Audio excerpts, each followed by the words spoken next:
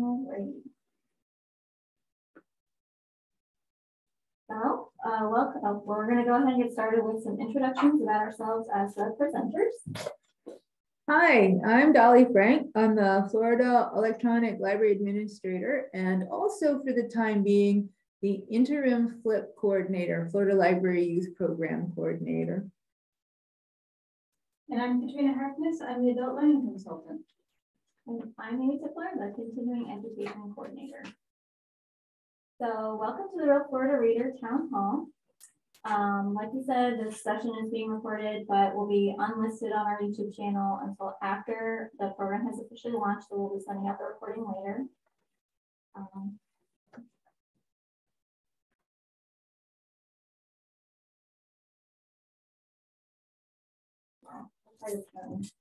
Okay. So what is the Real Florida Reader State Park Day Pass program? This is something that we're piloting as a summer-long initiative in conjunction with the Oceans of Possibility Summer Program. The program is a result of a partnership between Florida State Parks, the Florida Department of State's Division of Library Information Services, and you all, the public libraries throughout Florida. And we're hoping that it will help promote the exploration of our Florida State Parks and public libraries. And we're also hoping that this will increase use of parks, but also increase library card sign up and checkouts and patrons' knowledge of your other services and programs. Really a way for you guys to kind of get the word out about yourselves as well as this program. So for every library, what we've done is every library location within a system is going to be given 2 park passes each. This does not include bookmobiles, but you can reallocate and kind of divvy up your park passes however you'd like them to be. So for example, Land County has 7 library locations. They'll be given 14 park passes, but they can assign those to whatever branches they like. So the Northeast branch could get 5 passes, whereas Woodville could get 1. So it's really up to them how they want to do it. And same with you. If you'd like for it to be a different way, you certainly can do that.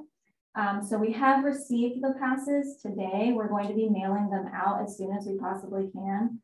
As also with the passes, we will be giving a sample poster, a brochure, and a checklist just for you to have something with information that we're going to be covering today on it.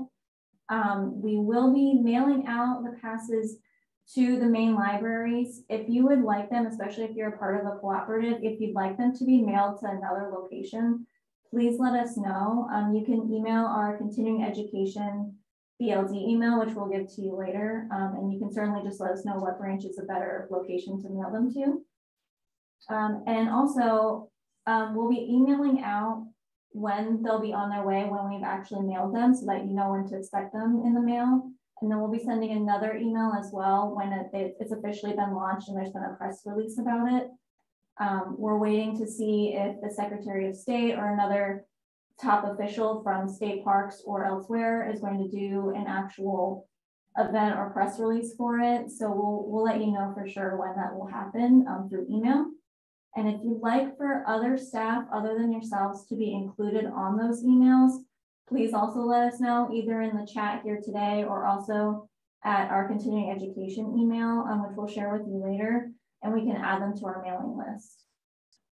So as you can tell, based on this slide, there are up to 8 people allowed in a vehicle for free entry into a state park with the pass.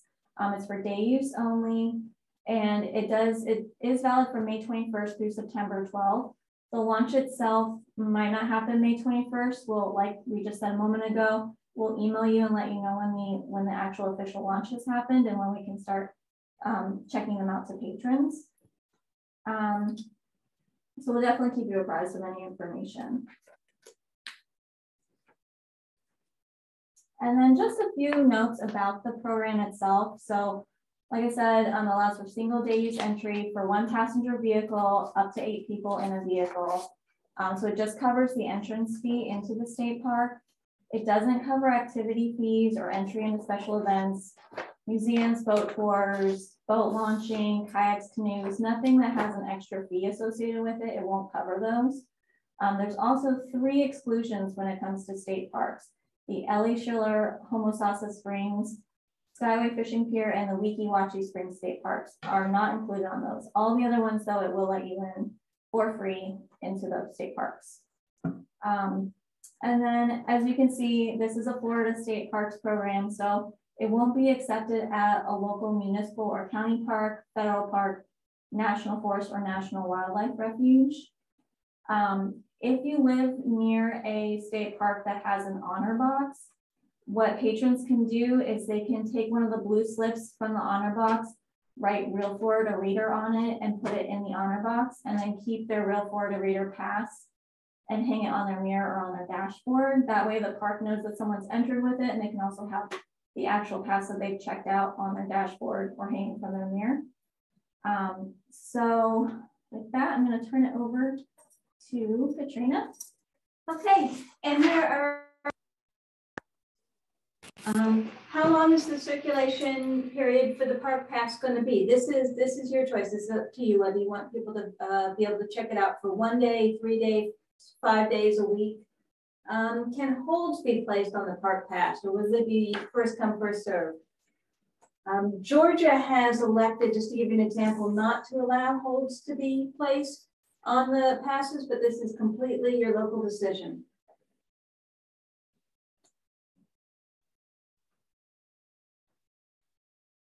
For late or lost passes, we encourage you not to charge a fee for a lost pass, as we will be replacing passes that are lost until we run out of them. We have a limited number of replacement passes, but we'll work with you to replace those. And so we suggest not charging a late fee or a lost fee for those. Please report any lost passes to our continuing education BLD at dos.myflorida.com. Some other decisions for your library to make about, something else to let you know about the passes. We do have an example Mark Record catalog so that you can use that. And I'll put that link into the chat. That's on OCLC. Also, if you're in Flynn Sherritt, you can get the link from Flynn Sherritt. I'll put both those in the chat. Programming available. The Florida Department of Children and Families has a water safety for kids program that is available free at your libraries. They'll come and bring books and bookmarkers and have a speaker. Many of their speakers are former Olympic swimmers. And so water safety is really important around the theme of oceans of possibility. And of course, the parks themselves have many programs, and many of you have already partnered with your local parks, having rangers come in to present about what's available at the parks. They also have programs that are available online. There's a junior ranger program that's available both in person and virtually. They have geocaching, different activities at all the state parks. So I'll put some of those links in the chat for you. Oh, and webcams for things like the manatees, so you can keep an eye on what's going on around the state. Hey, this is Dolly. And it wouldn't be a library program. It wouldn't be complete without some statistics now, would it? This is a pilot program. We're very happy to be able to partner with the parks on this. And the parks and we both would like to know what kind of use and reception these passes are going to get. So we would like you to be able to tell us. We would like you to tell us separately in a little statistics form that we're going to be sending out at the end of the summer. Just a little quick woo-foo. How many park passes did you circulate? The nice thing is that you can also count these. For example, if you have a library of things, your circulation for your annual statistical report. So you can include those in your other circulation stats as well. We just need you to report them to us separately so that we can use those statistics to continue, hopefully, this program on maybe for another summer, or maybe even make it a year-round initiative to keep it ongoing. So when I said at the end of the summer, we started this initiative as part of the Florida Library Youth Program, summer reading program, Oceans of Possibilities. And so it's just for the summer that these passes are going to circulate even the passes will say that the end date is September 12th. So the statistics will be just over the summer that you need to capture, and the state parks won't accept the passes after September 12th. So Kat mentioned some fun resources that the parks have. We also have come up with some marketing materials, some resources for patrons, more information on a website that we haven't launched yet. It's not live because we're waiting for the official launch date that Amy talked about. We're not sure how that's going to look. We may have a soft launch before the hard launch. There's a possibility. So it could be that when you get the passes, you aren't going to have to keep them super secret. But the website is not yet live, but we do have some screenshots that Amy's going to share. So this is what the library staff webpage looks like. And you'll see on the first page, there's 2 pages that you can go to. And the first page is just really going over the program itself, all the things that we talked about today. And then at the bottom, you'll also see checklists and information for libraries. And at the very top of that, you'll see a read more about the activities and resources at Florida State Parks. And that goes to this resources page. And what this does is it has links to accessibility at Florida parks and recreation areas, as well as camping and lodging, events, things about the state parks. It also has some downloadable activity sheets that we've created here in the Bureau of Library Development, a scavenger hunt, a bucket list, and a K-5 activity packet that you can hand out to patrons. There's also some fun activities from the Florida State Parks that are family friendly that you can also share with patrons as well. And then unfortunately, we have a public facing webpage, which will be on all of our promotional materials. Right now, the state parks have it hidden. It's not live, and unfortunately, we don't have screenshots of it, but it will have all of the information about the program. It points people to go to their public libraries to check out the passes. And then it also has a wonderful map showing where all of our public libraries are in the state of Florida, and then where all of our state parks are. So patrons can use that to discover new public libraries or new parks that are near their libraries that they use.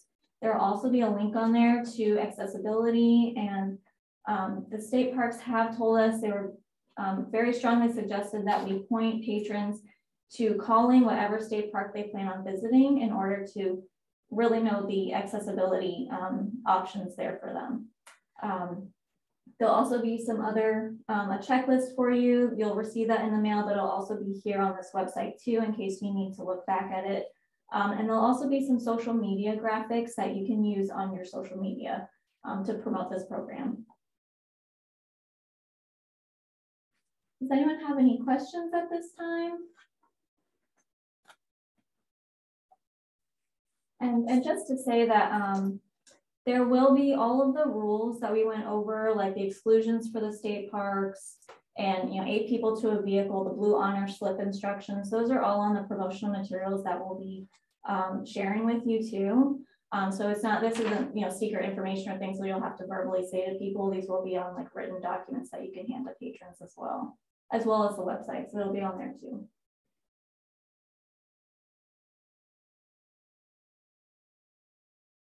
And another question we had from yesterday, and just in case anyone's typing right now, was if they'll be automatically sent. The passes will be automatically sent to you. But if you do have another library location, like we mentioned earlier, other than the main library that you would like them mailed to, please let us know by using that email we shared out earlier, just so that we have the appropriate address to send them to. You want to pop back to that slide? There you go. Yeah. So if you've got questions, you can send the questions to this email or call that phone number. One of the things that we had originally thought to do was for the library cooperatives that we would send all of the passes straight to the main headquarters of the cooperative so they could send out the passes. but not all the cooperatives circulate their items the same way or catalog their items the same way. And so we definitely want to hear from the cooperatives if you want us to send to the individual libraries, member libraries in your cooperative, or if you want us to send to your headquarters. So as we're getting ready to mail these things out, in fact, I left working on the mailing label list as I left to come to this webinar to figure out. So, you know, we're gonna be slapping labels on envelopes probably tomorrow. So yes. And we have a question. Which website will the promotional materials be available on? I understand it might not be published yet. And it's this one right here, the first one under resources, the info.florida.gov one. And it's not published yet, but that's where you'll be able to print promotional materials as well as the social media graphics you can use. And that will be included in the emails you get from us. We'll send that link in every email. And the nice thing is the webpage is, as you saw from the slides that Amy was showing, the webpage is ready to go. All we have to do is click the on button. We're just waiting for the go ahead. I don't know if you might have heard the news, but yesterday was Secretary Lee's last day. So we sort of got pushed back to square one because the new secretary is frantically trying to learn a new job, and we hadn't quite figured out what the next step will be yet. So he's very interested. In fact, interestingly enough, he knows about this program and is very interested in being a part of it. He just has to see if he can clear his schedule to be able to launch it. One of the questions that came up yesterday is, will there be passes for bookmobiles? We're allotting 2 passes per outlet. That doesn't include bookmobiles in the count, but it's up to your local decision where you want to put those passes. So if you have an outlet that's particularly close to the park or for some reason is going to be more accessible for your patrons, you can divvy up those passes that you get and put them in your bookmobiles and in whatever outlet you think is going to be most useful for your patrons. So the new secretary started today. It's Representative Cord Bird is the new Secretary of State. He, in fact, interestingly enough, I chatted with Secretary Lee yesterday, and she's here today taking the new secretary through the ropes. So we have another question. Do you have an image of what the pass looks like? I assume we could barcode label it. Yes, there is a space at the bottom for you to put a barcode on it. We have the passes. I could grab one if you wanted to turn the camera on. There was one in here. I don't know what happened to it. We're gonna go grab a pass and we'll share it with you. We'll just show it on the camera. We just got them in. So, and then we do have some professionally printed posters as well that we will be sharing with you. There aren't too many, but we'll be giving you the PDF version as well that you can print out and put up at other libraries too.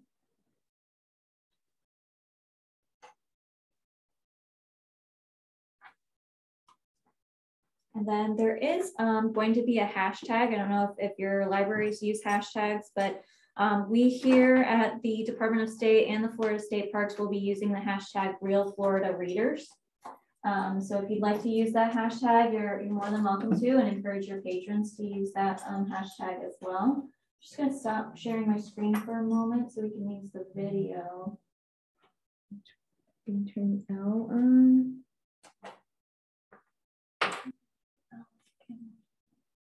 here it comes. Oh, it's backwards. That's interesting. Here's the this way. Here we go. There it is. So there's front and back. It's a hanging. It opens at the top so that it can go over your mirror. You can put it on the dashboard. So nice and big so that it shouldn't get lost. And as you can see down here at the bottom, there's a place for a barcode. we made sure to leave a space for a barcode down there. It's a little dark, I realize. I hope you can see okay. We hadn't been planning on sharing, but there it is. I feel like Vanna. Here we go.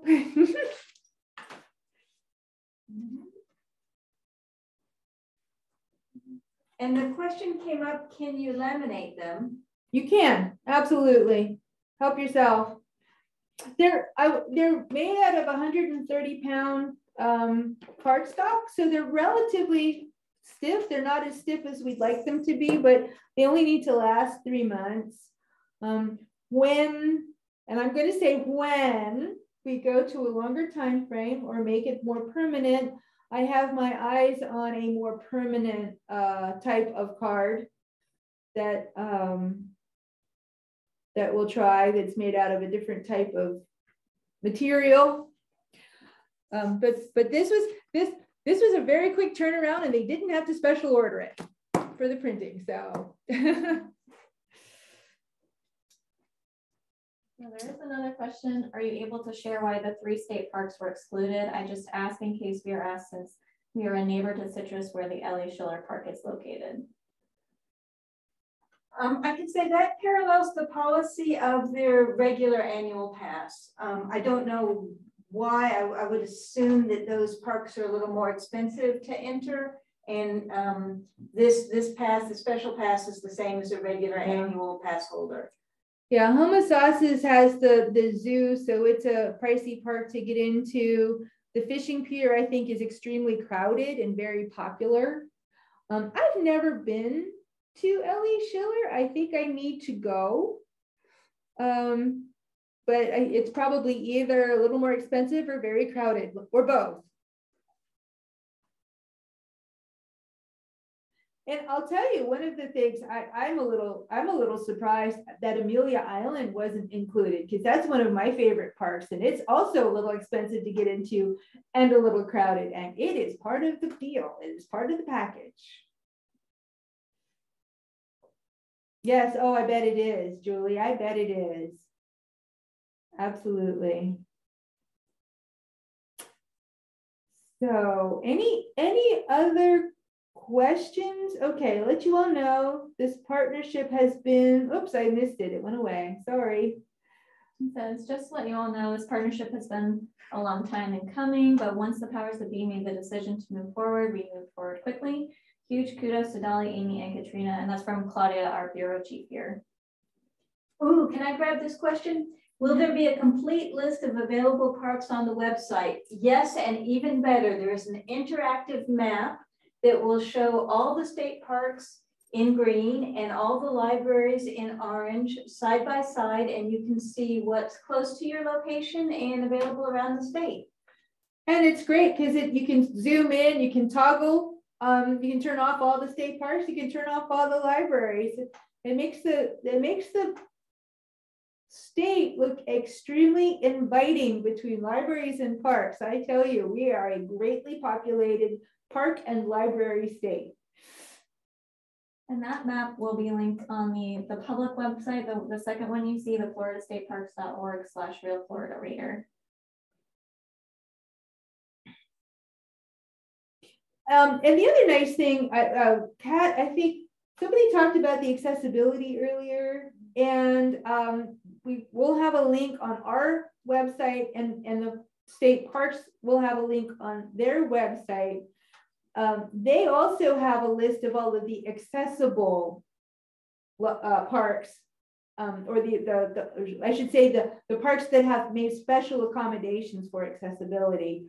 Not every single park is as accessible as every others, but they've made a lot of real headway with a lot of them. So there's a list of those parks that are extremely accessibility friendly, that they will also have a list that is going to be separate, that folks can go through and see which amenities are available at which parks.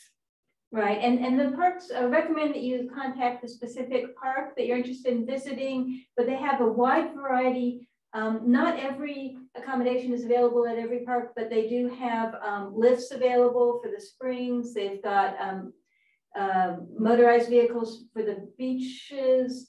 Dune buggy tires, yeah. The wide tires, and they only have a few of those at each location, 1 or 2. So they do suggest calling ahead to see what's available. But they've been working really hard to make their parks accessible and to include accessible trails. Yeah.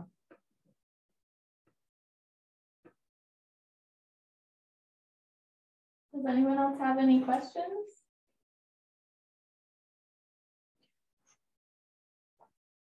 So as I said, we're going to be mailing this out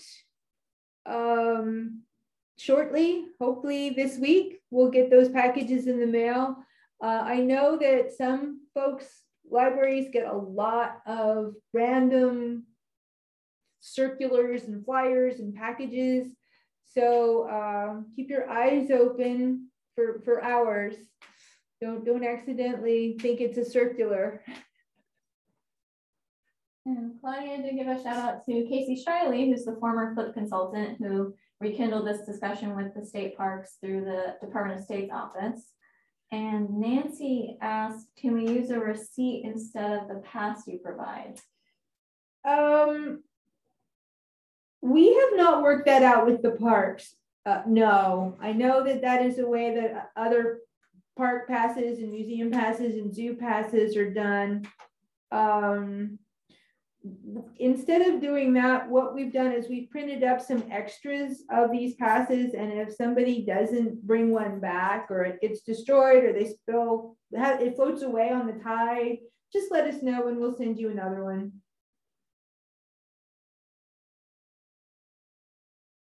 And maybe we'll work something out the next time through when we are going to be doing more if this continues, which I hope it will. I'm very excited about it. We'll do some more work with the parks because they want to set some things up on their end that they haven't had a chance to do, like have their barcode. So when you get there, they can scan and get their own circulation stats, but they haven't been able to do that. So it could be that we'll have to work all sorts of different things out, and maybe a receipt with a barcode on it would work that they could use. But at this point, I think it's the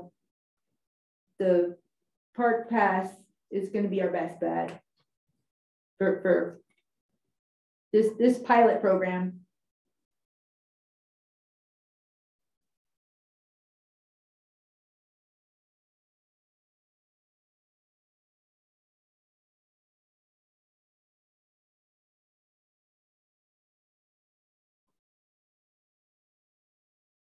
And you can always send us additional questions to the continuing education email as well. And we'll all be checking it. So you can always send them there too if you think of one after the session. And again, if you want anyone else to be added to any email communications, or you want them sent to a different location, you can always email that email and we'll set it up that way. And I think that's everything that we have for the material that we were going to present to you. We will hang around to answer questions. If you have think of anything else you'd like to ask, we'll be here for a few more minutes. But that's the end of what we have to conclude. Sure. Yeah, so we're very thankful for all of you to be a part of this program, and for Casey for starting the conversation back up. So we're really excited for this program to get started. Yeah, thank you, everybody. And if you have time, we have a survey that you can take about today's call. If there's any feedback you'd like to give us, then we can make it stronger for next time.